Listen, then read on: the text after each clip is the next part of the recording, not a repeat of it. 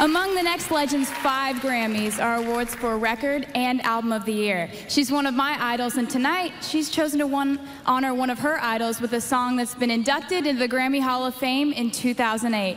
She told me she's always loved this song, and I can relate to it too. I remember being 17 like it was yesterday, or last year. Either way, singing Janis Ian's Grammy-winning At 17, please welcome Celine Dion.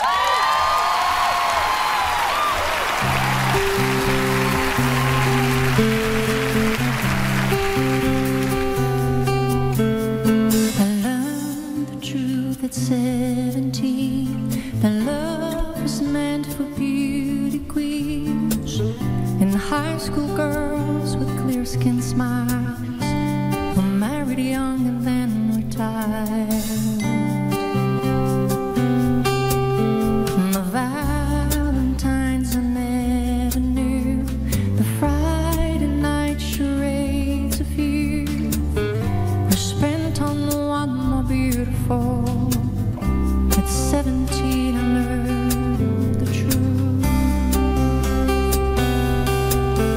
And those of us with ravished faces, lacking in the social graces, desperately remained at home, inventing lovers on the phone who called to say come dance with me.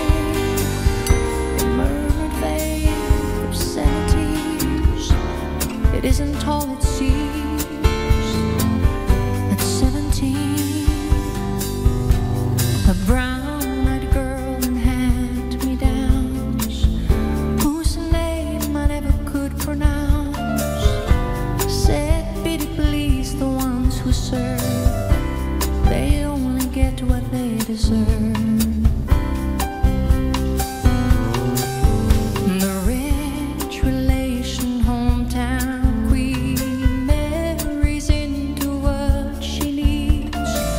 With a guarantee of company and haven for the elderly. Remember those who win the game, lose the love, the souls to gain, debentures of quality and dubious integrity. There's small town lies will give and all surprise when payment due exceeds accounts received at 17.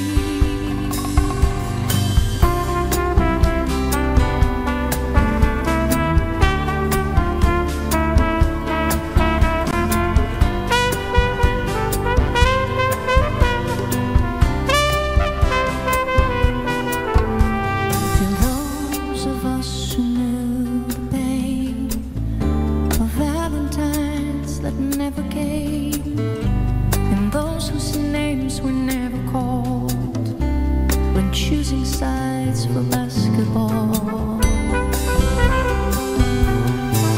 It was long ago and far away. The world was younger than today, when dreams were all they gave for free to ugly duckling girls like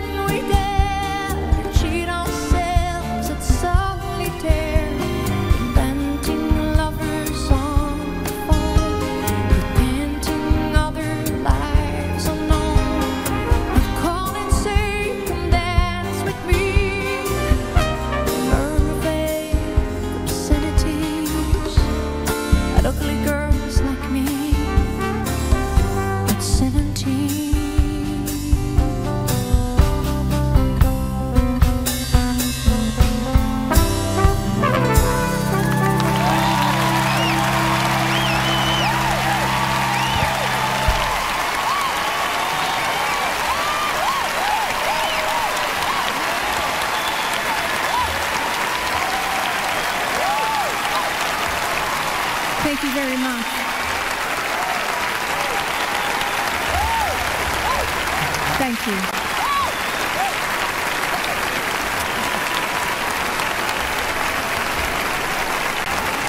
I don't think there's any honor I treasure more than my Grammy for Album of the Year, and I'm sure these nominees will feel the same way when their names are announced.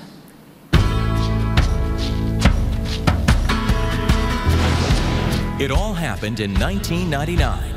Two musicians from opposite ends of the world, musically and geographically, each won Grammy Awards, not knowing that 10 years later, they would blend those worlds together and create one of this year's most exciting CDs.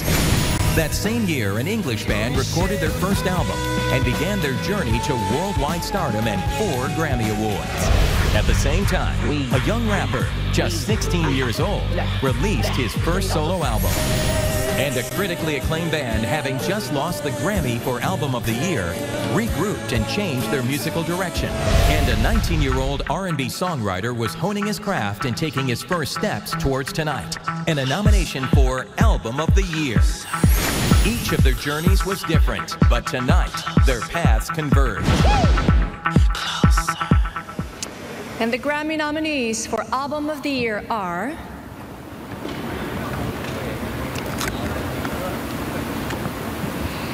Coldplay for Viva la Vida, or Death and All His Friends. Lil Wayne for The Carter 3. Neo for Year of the Gentleman. Robert Plant and Alison Krauss for Raising Sand. And Radiohead for In Rainbows. Congratulations to all the nominees. Trust me, one of you is going to love this award.